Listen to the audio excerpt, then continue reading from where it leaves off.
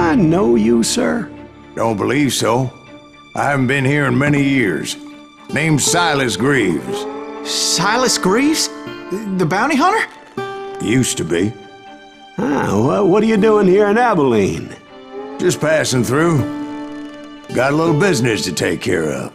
Well, sir, it would be an honor if you would allow me to buy you a beer. Hell, son, it would be my honor to drink it. I'm Molly. Howdy. I'm Dwight. That's Jack and Steve. Ben's behind the bar. Oh, I bet you got some great stories. A couple. Any of them true? Jack, be nice. A few. What about your shootout with Henry Plummer's gang in Bannock, Montana? Is that where you started as a bounty hunter? That's what it says in this here dime novel. Don't believe everything you read in them dime novels, boy. First man I hunted was back when I was riding with Billy the Kid. You knew Billy the Kid? Damn right. That scrawny son of a bitch had no fear.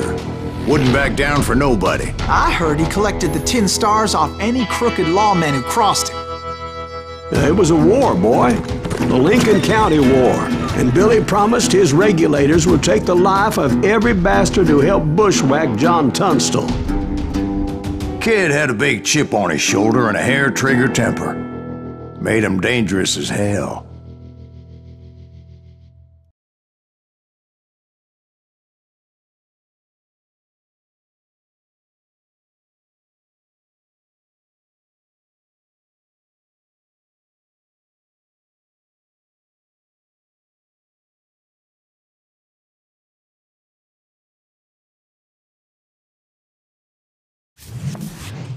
It was about 30 years ago.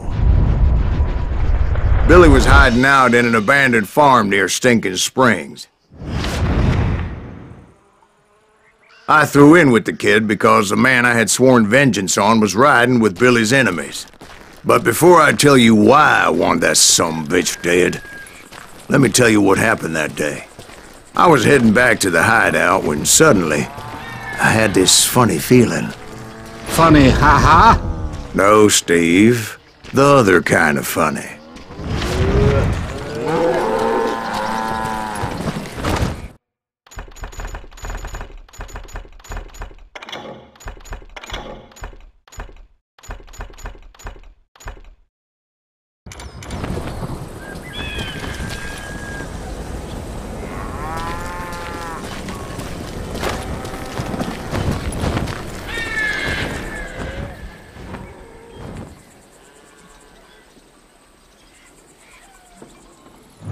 You need to stay here and keep an eye on the road. That's not fair. We're missing all the fun. I knew those two morons would never let me through. I had no choice.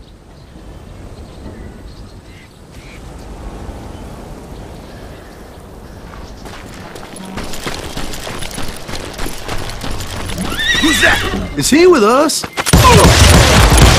now you're really fit. Was it Pat Garrett's posse? Oh, yeah. Fire at will. I heard the shots and I knew I had to move fast.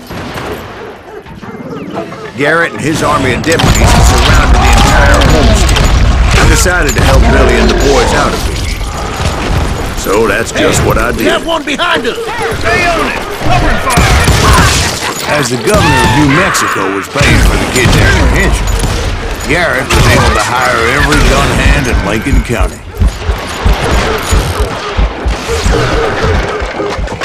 Kill him.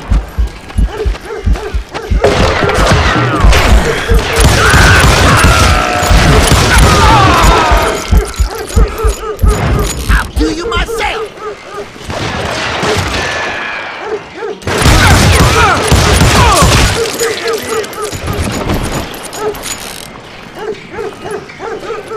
I'm putting you down.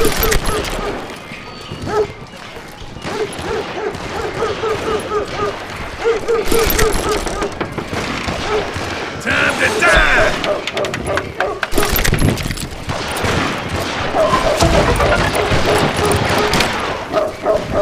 Watch out! He's one of them! God damn it, he's right behind!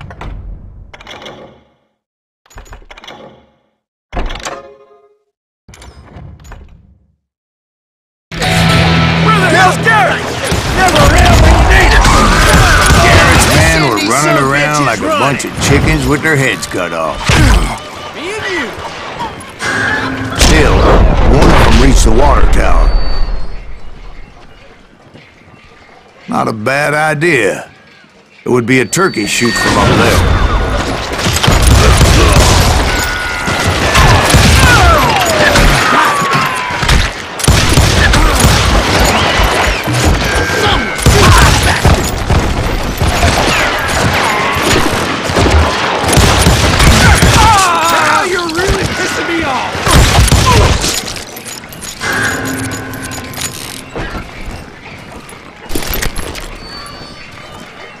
Luckily, these shooters Garrett hired weren't as sharp as tools in the shed. A lot of them were saddle tramps, sod busters, or drunken drifters looking to make a few bucks.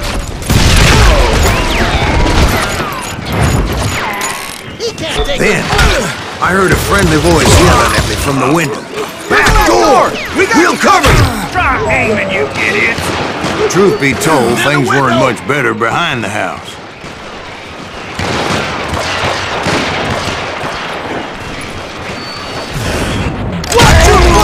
Their numbers in half, but that just made the ones that were left twice as mad.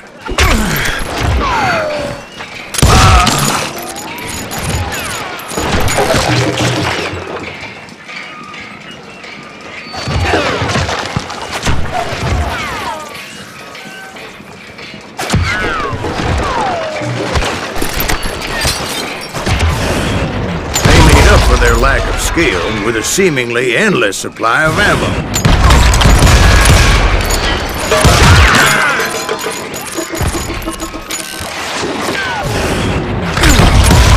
You'll die for this, you hear me?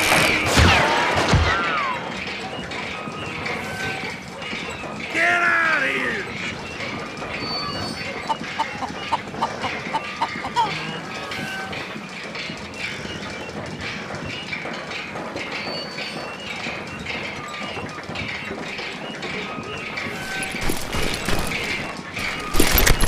You're dead! It was a bit of a slog, but I finally fought my way around the back of the house. And like that, I was inside, dead, you bastards! none the worse for wear. I passed Dirty Dave, and upstairs I found Billy and Charlie Beaudry. Deader than a rat in a trap! You ain't going nowhere! How about that? Huh? You like that?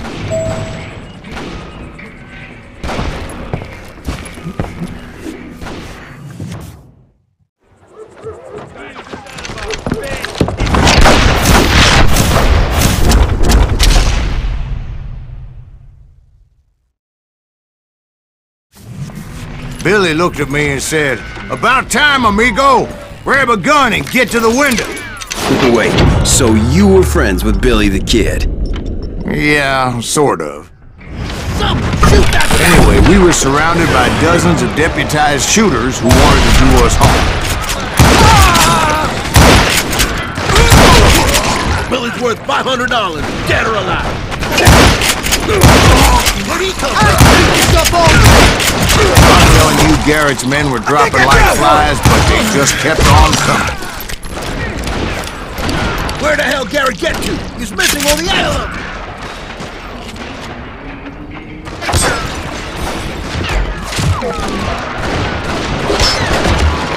Show yourself, coward! Kill him!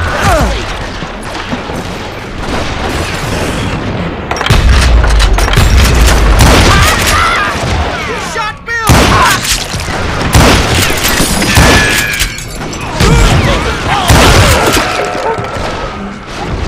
That's when Charlie got hit. "They're catching us in a crossfire!" shouted Billy.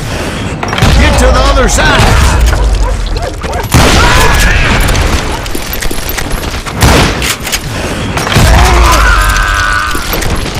Someone shoot that bastard!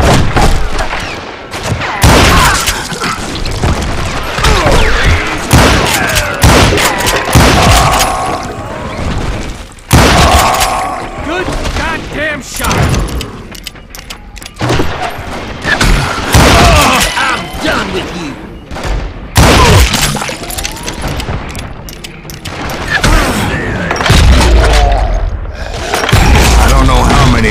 cocksuckers I personally put down, but it was pretty clear, even to Billy, that maybe discretion is the better part of valor. What's that mean? It means that it was time to cut and run. They got a Gatling, Billy shouted. Get the horses and bring them round back. I'll draw their attention. He directed that order at me, and I thought, why the hell do I have to do it? But I went anyway. Dumbass that I was back then.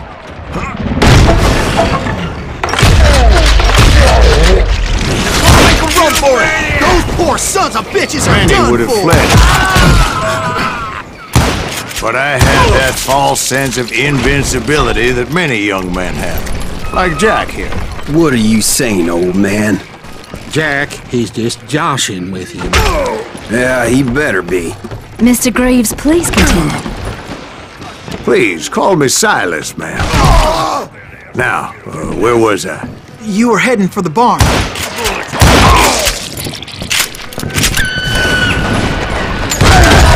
Making my way past the castle of fallen foes. This sumbitch is pissing me off!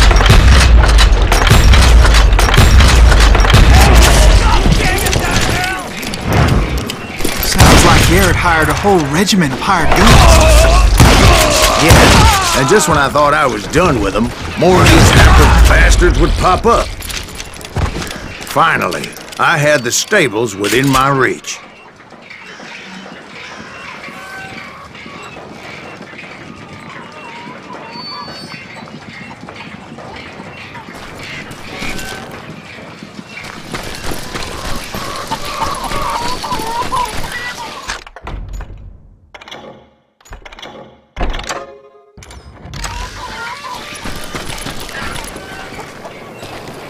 And that's when I met Sheriff Pat Garrett. I read that you went toe-to-toe with him, sir. That backstabbing bastard with that tacked-on tin star.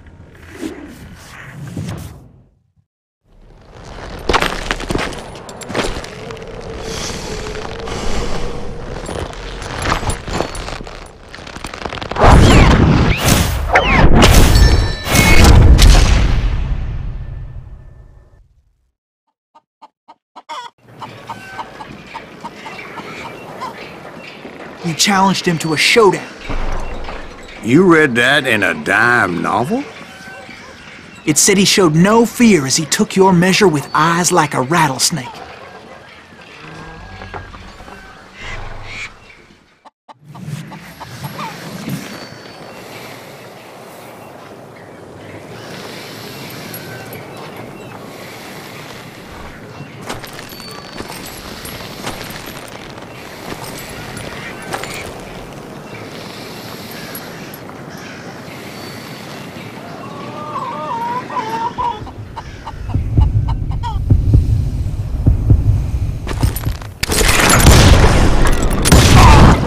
And that you killed him in a fair fight. Is that what that penny dreadful said? No, boy. That ain't what I meant when I said I met Pat Garrett. So let me start again. I finally reached those damn stables.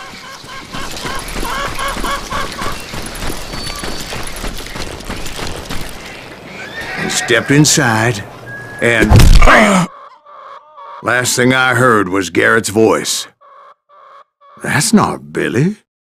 And go on, how did it end? And, boy, that was just the beginning.